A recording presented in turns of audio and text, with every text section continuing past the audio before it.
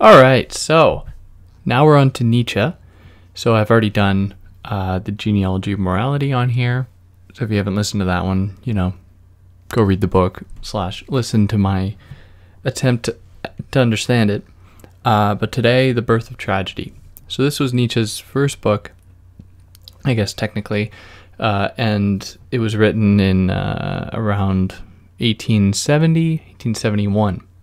And the version that I have is the one with the added preface, written by Nietzsche, where was written about 16 years later, where he kind of responds to himself and what he was doing in this book.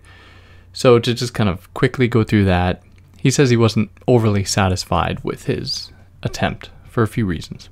And the two big things that he gets at himself for are using two modern references, or his references being too modern.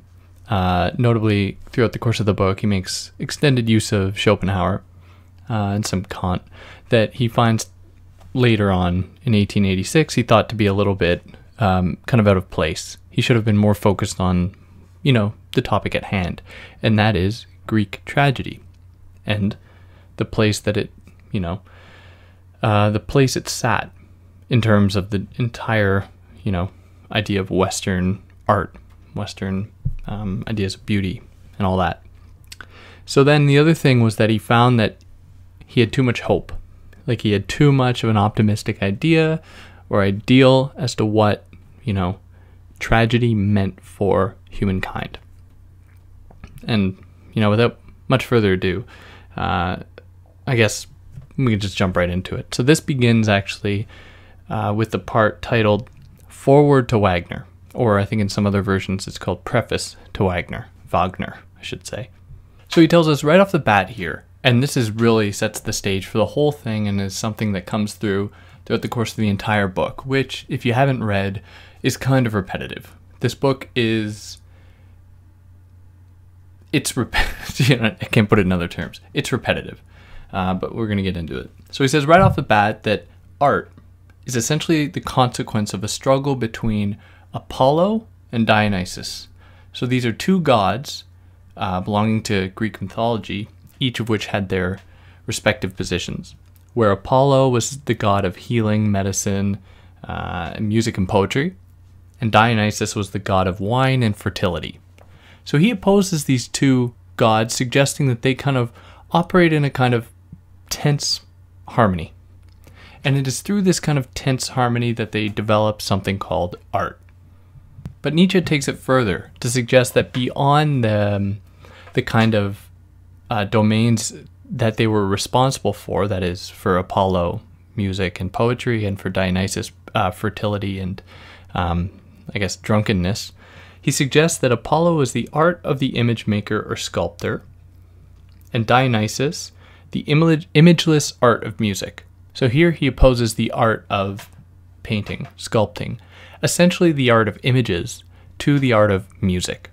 So now we have a further demarcation or a further bifurcation or another bifurcation where we have Apollo and Dionysus, but now we also have image and music respectively, where he locates along Apollo the image and along Dionysus music.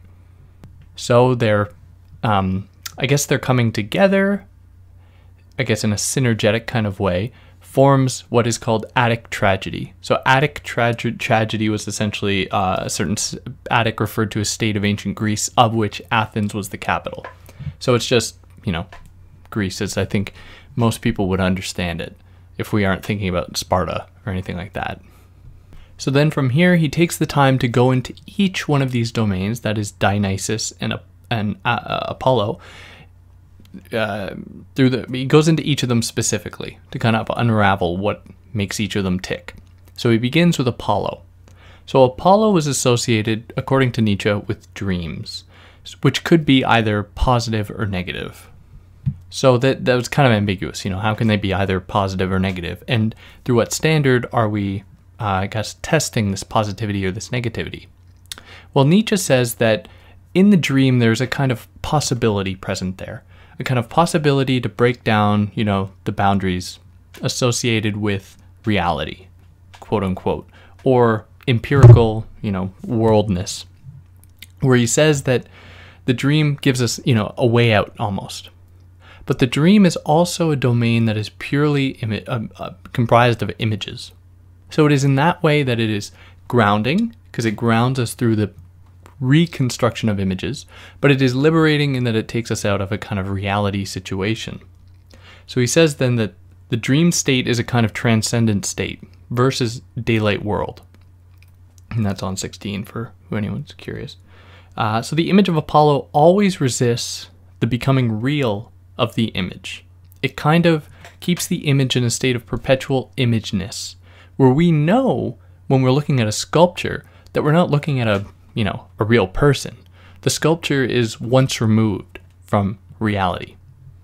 Now, Nietzsche opposes this Apollo, or Apolline idea, to the Dionysian idea, and that is the idea of music, or the art of music, where he says that these two ideas, Dionysus and music, are associated not with the image world per se, but with intoxication. So it disappears subjectivity, which is kind of an odd way to put it, but it essentially makes the person cease being an individual. Or sorry, I should commit the blasphemous thing right now of correcting myself, which I shouldn't have made the mistake in the first place.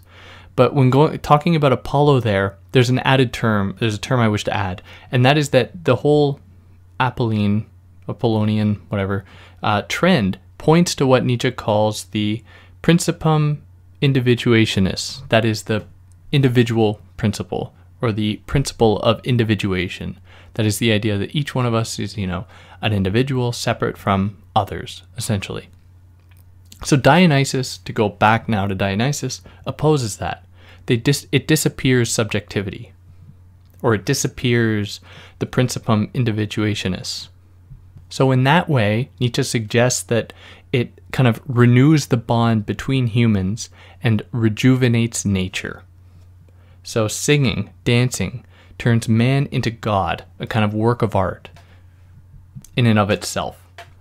So as he will come to say, and we're going to elaborate on this a little more, the Dionysian track kind of leads humans to a basic fundamental ontology of being. That is a being of connectivity, a being in association with nature, with the, animal, with, all that type of thing. And this is where I think it's safe to say, Deleuze and Guattari get their idea of becoming. Becoming world, or becoming animal, or becoming God, or becoming satyr, as he comes to say here, is one of the things that goes on in this Dionysian trend, because it takes you out of your individual position, your kind of privileged subject position, and casts you into the unknown. So as he is, upon establishing these two opposing tendencies, that is the Apollo or the Dionysian one, he says that artists can belong to either. So you could have the Apollonian artist or the Dionysian artist. But he says that Greek tragedy, which is the topic of the book, essentially uses both. It takes from both, and that is what makes it so interesting for Nietzsche. And it is from here then he segues into his discussion about Greek tragedy, which kind of is what he stays on for the rest of the book pretty much. So as Nietzsche identifies, there was from Rome to Babylon, he says that there were essentially Dionysian festivals. Like these things existed in the world, and they can be traced, and there are records of them and all that. Now this is where, and I quote, the wildest of nature's beasts were unleashed. So Greeks were, in response to this, or in relation to this, for a time protected from this by their proclivity for the Apollonian. So the Greeks, in response to all the different Dionysian festivals going on between Rome and Babylon, they kind of saw themselves as being almost too good for it, right? So they're like, oh, we have our, Apollonian trend of the image form, and we're going to be totally fine with that. Like, we don't have to deal with music. It's just waste of time. But the allure of the Dionysian festival essentially gave way in Greece, and the Greek themselves took it on to some extent. However, their association with it was different. It wasn't an unleashing, per se, of a kind of wild beast. It was instead what Nietzsche calls a transfiguration. So what he says, that is essential, an essential destabilization of the principium individuationis, the becoming different, not of unleashing something that is always there per se, but of something transforming into something wholly other. So it is no surprise then that this was met with a lot of strange feelings. You know, you would have reactionary feelings that wanted to oppose it. You had feelings of acceptance that didn't really know how to understand it. But for Nietzsche, essentially, the entire timbre was of terror and horror, or in his words, it elicited terror and horror from Homeric Greek world. So Homeric Greek world being the Greek world during the time of Homer, you know, who wrote the Iliad. So one of the ways that the Greeks practiced this kind of Dionysian celebration was through the dithyramb, and I hope I'm pronouncing that right, dithyramb, which was essentially a wild choral hymn. So this, for Nietzsche, was a mix of kind of singing and dancing that would bring about, in quote, oneness among the people, which is, you know, again, breaking down that principium individuationis. And what that created, or what it was almost, more than just a space for people to give themselves over, it was also a space of recognition, where it took, at least this is kind of what Nietzsche suggests, it took a certain kind of person to be able to recognize what that celebration signified. Therefore, it would only kind of attract people with a common interest in it. So there was a community forming around it, and that community was one that essentially was part of the anti-individual movement, essentially, in favor of it becoming oneness, becoming community, becoming kind of one with the world. So then he asks why. Why did the Greeks have this proclivity, or why were they so willing to accommodate this trend? And why did they take it up in such a strange way in comparison to Rome and Babylon? So he says that we gotta even take a step further back. He says we have to look at the kind of genealogy of Greek mythology. So he asks, why is it that there was essentially a company of gods, I guess a plethora of gods, around which, around whom they orbited Apollo? I don't know if that sentence makes sense. All the gods kind of originate from Apollo. That is what I'm saying. And Nietzsche finds this really interesting. And what is more, Nietzsche finds it totally wild that the Greeks essentially had such a love for their gods. So he says, and this is on 22, anyone who approaches the Olympians with another religion in his heart and proceeds to look for signs of moral loftiness in them, or indeed holiness, or incorporeal spirituality, or a loving gaze filled with compassion, will soon be found forced to turn his back on them in dismay and disappointment. Nothing here reminds us of asceticism, of spirituality and duty. Everything here speaks only of overbrimming, indeed triumphant existence, where everything that exists has been deified, regardless of whether it is good or evil. Thus the spectator may stand in some perplexity before this fantastic superabundance of life, asking himself what magic potion these people can have drunk which makes them see Helen, hovering in sweet sensuality, smiling at them whenever they look, the ideal image of their own existence. So this just feeds into the mystery. For Nietzsche, he's asking, why were the Greeks so much into these gods? And why did it seem as though they were intoxicated because of these gods? Well, he goes back to another point dealing with the story of Silenus, or the wise Silenus, who essentially was a companion of Dionysus, and who revealed to the Greeks that life essentially sucks. So Silenus was essentially a daemon that was being sought by a certain king, because the king wanted Silenus to tell him, the meaning of life and what everything meant. Where he responded upon being caught, "Wretched ephemeral race, children of chance and tribulation, why do you force me to tell you the very thing which it would be most profitable for you not to hear? The very best thing is utterly beyond your reach, not to have been born, not to be nothing. However, the second best thing for you is to die soon." So obviously bad news to get for humankind. And Nietzsche says, okay, two options were essentially open to the Greeks at that point. Either they could heed the Silenus' plea, essentially for humans to just die off, or give yourself over in total intoxication to the wonders of the world, to which the Greeks essentially chose the latter, or at least the Dionysian track of it.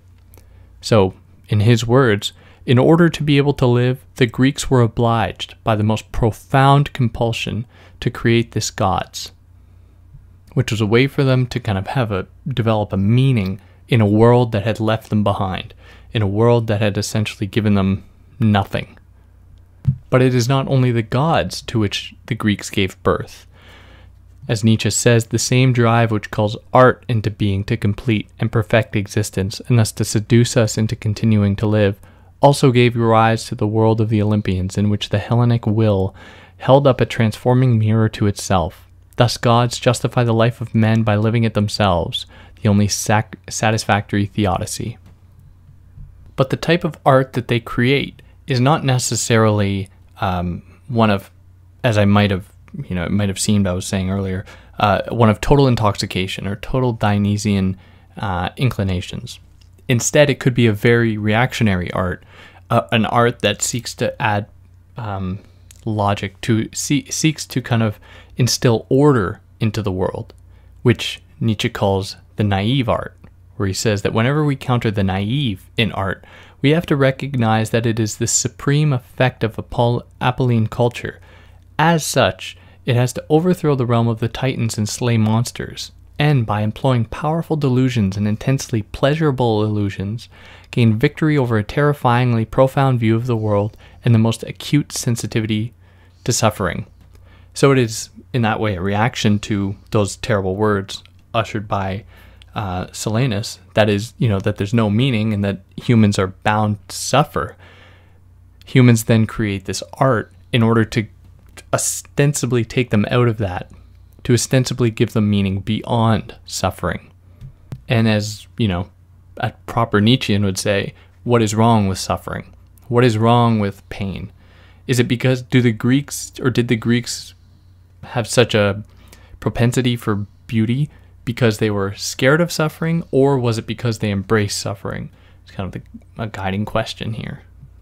So in these two opposing tendencies, that is a naive art that is ready to, renounce suffering, and an art that is ready to take it on, put it center stage, Nietzsche gives us two different figures, where he gives us Homer as being the horary dreamer, and remember what Nietzsche thought about dreams in relation to Apollo, and Archilochus. I'm definitely mispronounced that. I'm not a Greek or classical scholar, so I've never really heard these names out loud, but Archilochus, who Nietzsche says is the man driven wildly through existence, a very Dionysian idea. So with these two figures, Nietzsche then ascribes another one of the bifurcations that we were presented with earlier. That is the distinction between the communal and the individual, or the subjective, to which we could also apply the same distinction between the subjective and maybe the objective, as he says here. So this distinction essentially reveals that the subjective belongs to Archilochus, and the objective belongs to Homer. That is the objective of images, the objective of world as kind of truth or reality, and Archilochus being subjective, a kind of individual going into the unknown. This presents a problem, though, for Nietzsche, because he sees the point of art as being wanting to get rid of the subjective. So essentially the question arises, how can we associate the Dionysian with this Archilochus guy if he's essentially the arbiter of a kind of subjectivity?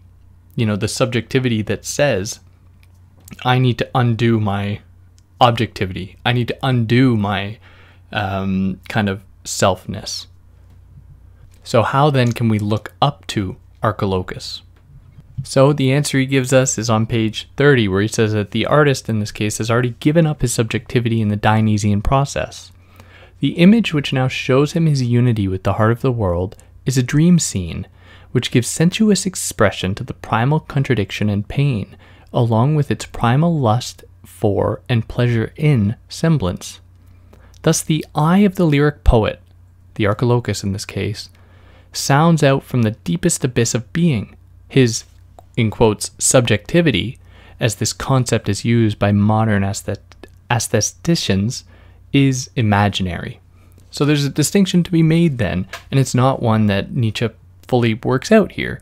But in this domain of subjectivity, one at first glance he appears to renounce, demands on further examination to be itself bifurcated between what he suggests here is the imaginary subjectivity and what he opposes to it, the kind of Apollonian subjectivity, the subjectivity of the principium individuationis. But that's an essay for someone else to write. There's an idea. Maybe just give me credit. Now what it comes down to for the Dionysian self, the Dionysian subject, is a giving oneself over to what he calls the primordial unity. So with its pain and contradiction. So in this moment, he produces a copy of this primordial unity as music, which has been described elsewhere, quite rightly, as a repetition of the world and a second copy of it. Now, however, under the influence of the Apolline dream, this music in turn becomes visible to him as a symbol, as in a symbolic dream image. So the Apollonian idea can only go so far. It'll hit a barrier in a kind of ephemeral, dreamlike state, where he says that both the sculptor and his relative, the epic poet, are lost in the pure contemplation of images. The Dionysiac musician, with no image at all, is nothing but primal pain and the primal echo of it. The lyric genius feels a world of images and symbols growing out of his mystical state of self-abandonment and oneness, a world which has a quite different coloring, causality and tempo from that of the sculptor and the epic poet, whereas the latter is joyfully contented living in these images and in them alone, and never tires of contemplating lovingly even the minutest details of them, and whereas even the image of the wrathful Achilles is for him merely an image of those wrathful expressions he enjoys with the dream pleasure and semblance. So, a lot there, sorry. So the sculptor and the artist are essentially caught, as he says here, in the realm of images, whereas the Dionysian has no image at all. He is not bound by it.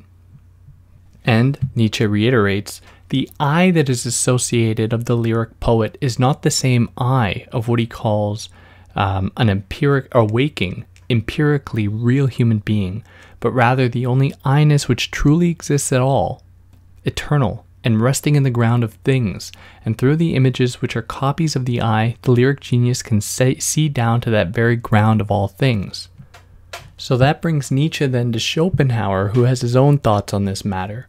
So for Nietzsche, quoting Schopenhauer, he finds that Schopenhauer believes in this kind of lyric poet, kind of Archilochus, simultaneously having an I, or a self, or a subjectivity, and not having it. He finds the answer in Schopenhauer to go as follows. So for Schopenhauer, there's essentially, talking about music, or the song, it is essentially, where did I lose it here? It is essentially the meeting sum of what he calls the burdensome will and the pure will-less knowing. So as I think Nietzsche's been slowly getting at here, there's a kind of I and a non-I, or an anti-I. There's also in Schopenhauer the idea of a will and a will-lessness. But Nietzsche takes this time then to say, I don't know about that. That seems a little bit far-fetched to me. And the reason is as follows. Essentially that for Nietzsche, he doesn't buy this because he sees no place for a will in art. He sees no place for a kind of subjectivity in art. So that's a pretty contentious thing for me to say, but I'm going to justify it reading his words. So we maintain the contrary, that is, the contrary to Schopenhauer, that the entire opposition between the subjective and the objective, which Schopenhauer too still uses to divide up the arts, so like Nietzsche, Schopenhauer does it as well, as if it were some criterion of value, is absolutely inappropriate in aesthetics, since the subject, the willing individual in pursuit of his own egotistical goals, can only be considered the opponent of art and not its origin. And that's on 32 in my version. So there is a risk in all this that Nietzsche recognizes, and that is that we may never actually understand art, because the process of understanding demands a certain degree of selfness, subjectivity, to recognize something. And if we can't have that, then it'd be very difficult for us to ever claim to know what art is, because art is that which renounces the subject. So he kind of gives us that little, depressing note, but do with it what you will. But to go from this depressing statement back to Archilochus, Nietzsche says that he gave us the idea of folk music, or gave us folk music, which Nietzsche held was the meeting of the Apollonian and the Dionysian, or the being a mix of the two, but not a synthesis. They are still both there as themselves. They resist that Aufhebung type dialectical thing, and instead exist as separate things, but that are kind of working together in harmony. And this is what, for Nietzsche, essentially made it popular and made it persevere through time and space. So folk music for Nietzsche is, above all else, essentially a musical mirror of the world, at least in his words. So melody is the primary and general element of the world. So this gives birth to poetry, because melody, poetry is that which is, all melody over if you're using a kind of steady drum beat, over the, or riding underneath poetry, the poetry takes up the place of the melody. Or in Nietzsche's words, he considered the melody to be the uneven, irregular image world of the lyric, kind of deterritorialized the lyric, which he says was essentially, despite its popularity, was condemned by, the higher-ups, the aristocrats, because it was fundamentally dangerous. Because in folk and tragedy, for that matter, in poetry and folk music, what you essentially saw was a becoming musical of language, which wouldn't then lend itself to a kind of reason or rationality that was sought after, which we'll get into more as we go on here. The key figure of that being Socrates. But again, we'll get into that. But without digressing, Nietzsche says that then there are two different ways the Greeks gave us a kind of understanding of language. There is either language as music, which has its relationship to the folk song, to poetry, to the Dionysian, or there is language from the world of appearance, belonging to the Apollonian, painting, sculpture, that kind of thing. And it's kind of funny. He raises, he thinks about maybe like a possible aside where someone might say, well, what about when language is used to describe music, to evoke an image? Like, and the example he gives is like, if a certain kind of music is pastoral, then, it evokes an image which is associated with that music. To which Nietzsche says that image does not then become Dionysian. That image is always already within the Apollonian trend, and it's just an Apollonian way to try to understand music, because it grounds it. It makes it essentially an image that is not malleable in the way that melody is. So how to understand this? Nietzsche gives us Schopenhauer once more to suggest that this melody, this kind of freeing of language through music, represents a kind of will. So a will to go beyond, to go into the unknown, where Nietzsche says we can't understand it in those terms because that implies too much of a subjective being behind the act. And fundamentally, going away from Schopenhauer here, again, language can't penetrate music because music speaks to our fundamental, ontology as a primal unity, while language is essentially, at least language as it belongs to the realm of appearances of Apollo, only works at the level of, simulation of appearance, of phenomena. So then from this, from folk music, from poetry, from the becoming melody of language and all that, we essentially see the emergence of Greek tragedy, which for him he specifies as actually coming out of what he calls the Greek chorus. So the Greek chorus was essentially the moment when there was a response, and this is like in a play, the response to the plot by other actors. So they kind of assumed, and we're going to trouble this in a moment, but the person responding to the plot or actors responding to the plot kind of assumed the place of the spectator. So they were saying what the spectator couldn't. But again, kind of sidebar that for now because we're going to trouble it a little bit. Or sooner than later. Where he says that it would be wrong to consider it like that, because to consider it like that would almost be like it would present then a kind of democratic space where there's no real kind of distinction between stage and spectator, where the spectator has as much of a place on the stage as the actors. Nietzsche doesn't like that. Nietzsche doesn't want us to think about the chorus in those terms for that reason. But then he provides another way that we shouldn't look at it. And he says that we shouldn't take the chorus, again, that person or people responding to the plot, as being the idea of the ideal spectator.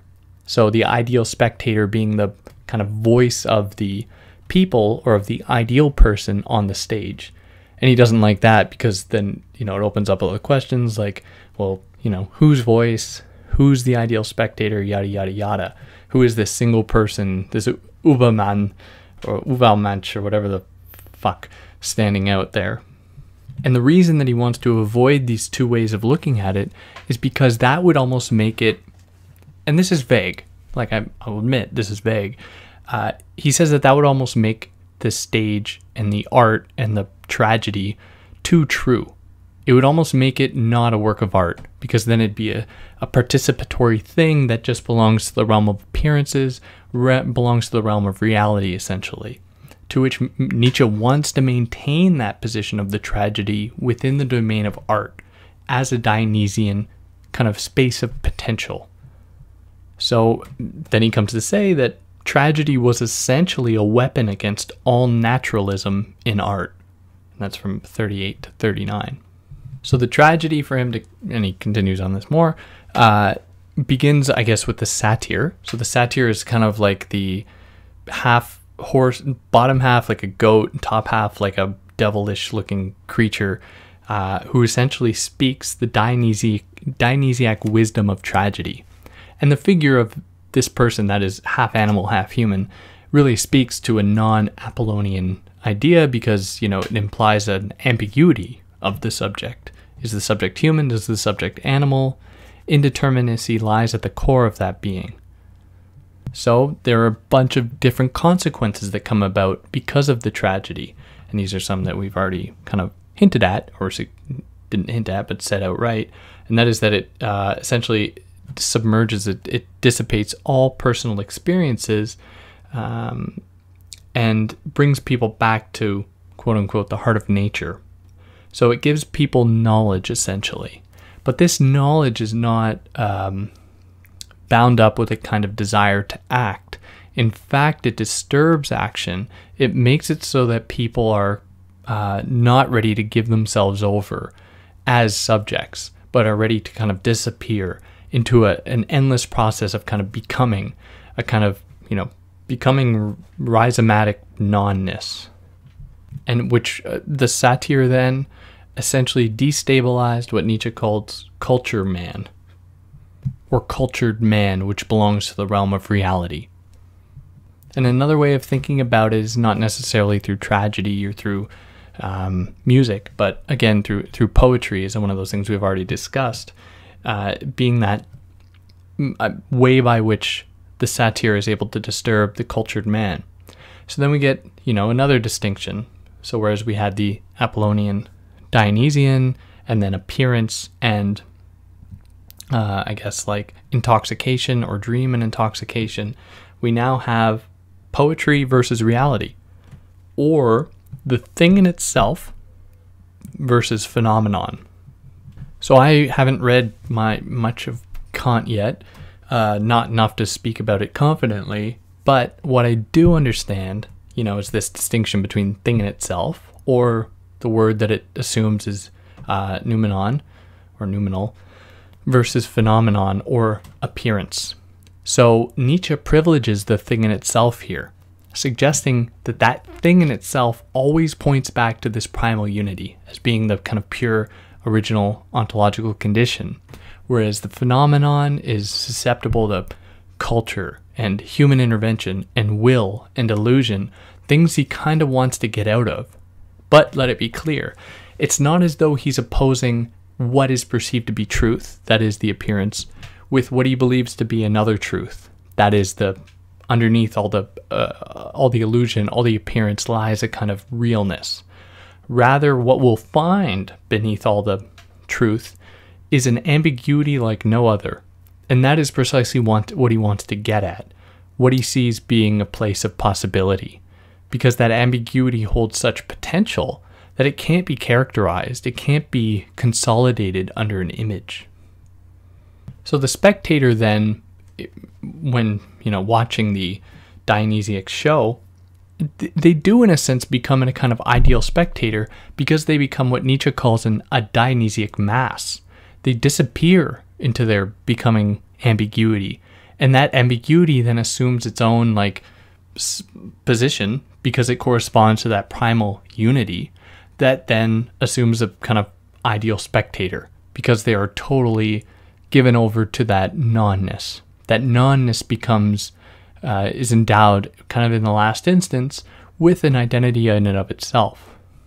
So in relation to others, there is an understanding of each one's mutual position in that situation, and there was a kind of respect that emerges from that.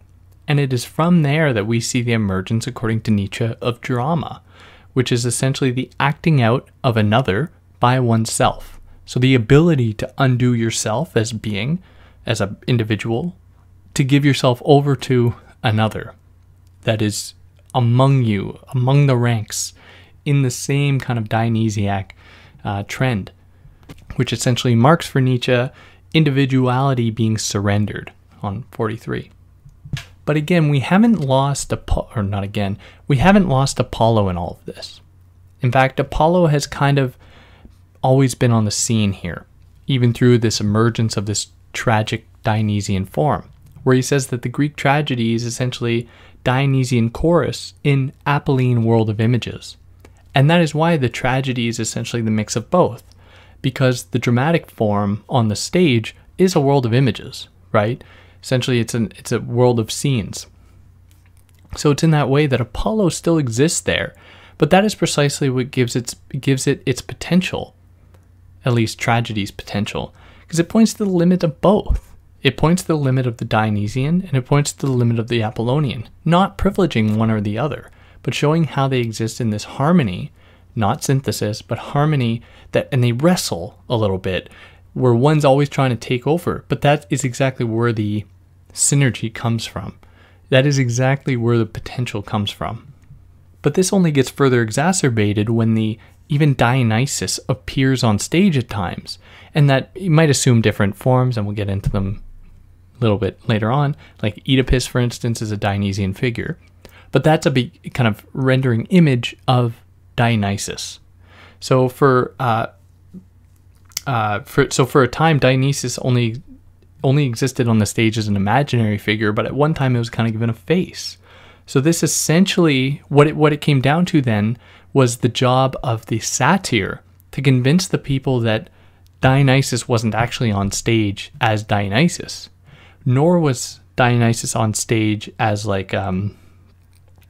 its own volition, but rather that Dionysus came on stage because of the collective, quote-unquote, ecstasy of the spectators giving themselves over to the idea of Dionysus. And it was only at that moment that Dionysus would appear. So then tragedy, continue on this, for Nietzsche is a mix of Dionysian lyric of the chorus and Apollonian or Apolline dream world. So then Nietzsche goes on to discuss Sophocles and another name I'm going to screw up, Aeschylus, I think, as two figures that, as two playwrights that really work this out, that really present what Nietzsche believes to be the tragic form very faithfully on stage. So the figure of Oedipus is the one he figures on or contemplates for the most part. So Oedipus essentially reveals nature's nature for Nietzsche, where he performs the unnatural, like Dionysus, to reveal nature's secrets. So Oedipus wanting to go against the incest taboo, or to perform incest, which goes against nature, essentially reveals for Nietzsche the nature of nature, or the truth of nature. So to quote Nietzsche here, and this is on 48.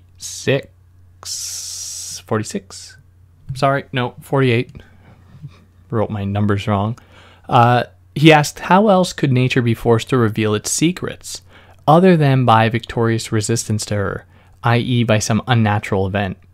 I see this insight expressed in that terrible trinity of Oedipus's fate, the same man who solves the riddle of nature, that of the double-natured Sphinx, must also destroy the most sacred orders of nature by murdering his father and becoming his mother's husband. Wisdom, the myth seems to whisper to us, and Dionysiac wisdom in particular, is an unnatural abomination. So it is through that disturbing nature that a new possibility emerges, the Dionysian possibility. So then he equates this, or Nietzsche then relates this to the Aeschylus Promethean story of Prometheus. I really hope Aeschylus, whatever, where Prometheus steals fire from the gods. Now, Nietzsche considers this to be an un-Apollonian story, that is a Dionysian one, because it disturbs Apollo's desire to keep order. And it makes it so that the gods essentially lose that grip of order. And then, without elaborating on this too much, Nietzsche riffs more on that, exposing the similarities between Aeschylus' story and Sophocles. But the one thing that we'll continue on through here is that what is similar, but sorry, my brain's not working as well as I wish it was right now. But what is similar between the two for Nietzsche, and this is what I find personally to be the most important, is that in both cases, the Dionysian figure, that is Oedipus in one and Prometheus in the other, suffer. They suffer greatly for their kind of insurgent or usurpation of power, of order. But it is even this suffering where in the case of, Oedipus, where they are tortured, essentially, and it is being this kind of torn to pieces that Nietzsche says they become air, water, earth, and fire as his suffering to get back to nature. So it is through the suffering that they actually go further into the Dionysian tract. They kind of go back to nature through that, and that is symbolized by their being tortured. So suffering then is not, to go back to that idea, suffering then is not something to be feared or revered or revered. It is something to be revered, because it is something that brings us back to nature, essentially. So art and tragedy, things that can induce a sense of suffering or sadness, kind of deep emotional bodily reaction, brings us to this Dionysian place, or what has also been called the primal unity. Or another thing that does that for us is myth for Nietzsche, which he says religion essentially screws up. Religion destroys myth. But tragedy revitalizes myth. It essentially gives us, stories again, not truth, religious truths per se. So what happened to tragedy then? Where did it go? Well, Nietzsche says that it didn't have the luxury of other forms of art that kind of died through old age. It died for Nietzsche by suicide. However, it didn't completely go away. What was left was a kind of vast emptiness. And that imagery is interesting, I think, because, an emptiness in itself could be, a site for possibility.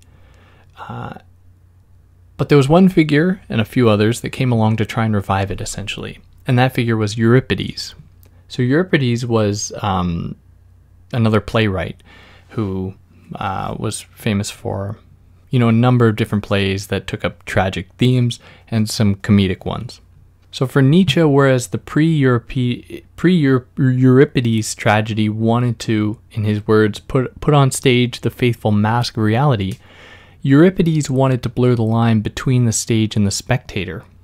So essentially with Euripides, the spectators saw their double on stage, a kind of democratic move, as Nietzsche identifies it.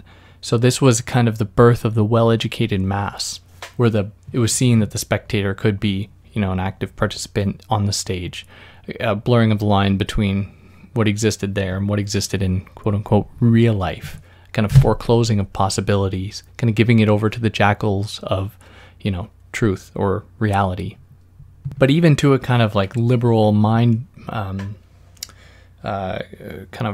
frame of mind, this shouldn't be something celebrated as a kind of democratic move, because Nietzsche believes that it was actually, even before that, the spectators greatly appreciated the tragedies and the kind of art they would see on stage. And it was with Euripides that there was a kind of lack of respect for the audience. It was like at one point then with Euripides, the audience became something that kind of pandered to as though they were children, as though they weren't in themselves like, adult, thinking, breathing beings. And in that, Euripides essentially didn't show any respect for his audience, and the audience didn't show respect for the art, hence the, disappearance of tragedy. So why was this? Why was Euripides this person that essentially fucked up tragedy? Well, Nietzsche says that there were two people that were kind of kept him at bay and kept him from making tragedy or keeping tragedy as it once was. And those two people are, and it's funny, Nietzsche kind of keeps us in suspense. He gives us the first one and then he's like, before we get into the next one, before I tell you who this other one is, let me talk about this first one for a while. I won't do that. So the first one is himself, kind of panoptic self, control. And then there was Socrates. So here we're getting into Socrates.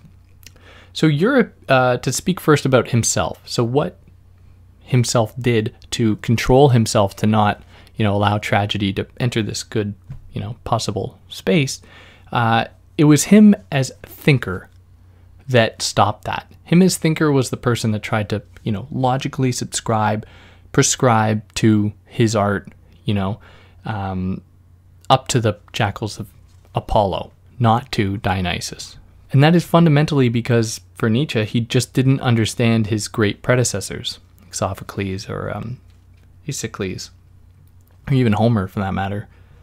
So what this presents a new kind of distinction where he takes on this persona of a logical, methodical thinker, very much in line with Socrates.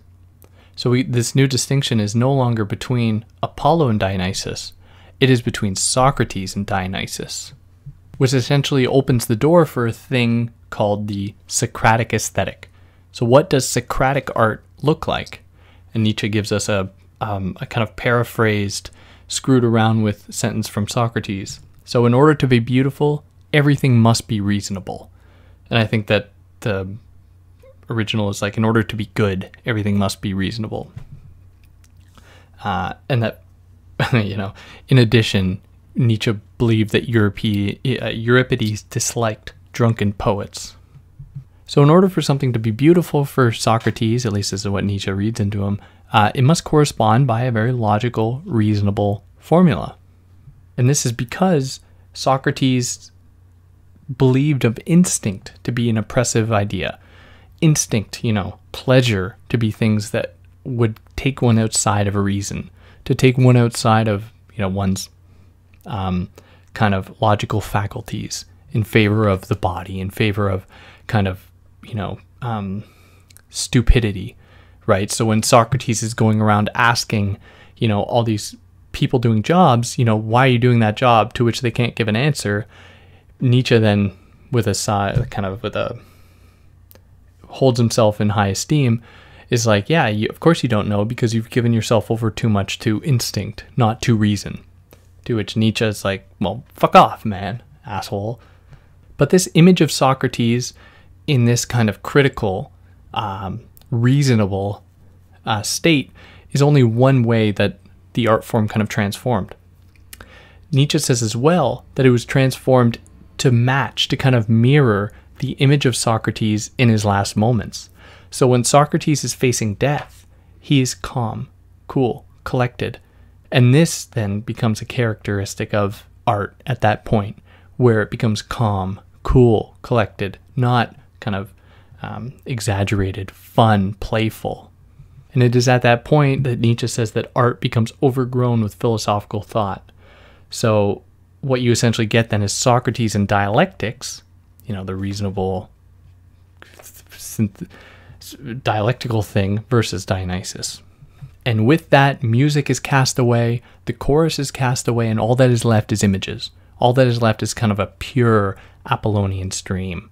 And because tragedy only exists in the smooth interplay of Dionysus and Apollo, then it dies. It dies. But Nietzsche isn't totally satisfied with this because to some extent he thinks it impossible for Dionysus to be totally exorcised, to be totally conjured away. So he says and points out, in the final days of Socrates' life, he took up music to some extent, and it seemed as though he was taking up art in a way that was different from the kind of reasonable stream. So Nietzsche ponders this and he says, maybe, just maybe, there's a way for science, kind of Socratic art, to become art in and of itself. And how this art, this music that Socrates was taking up as something that he didn't understand, could that reveal a zone?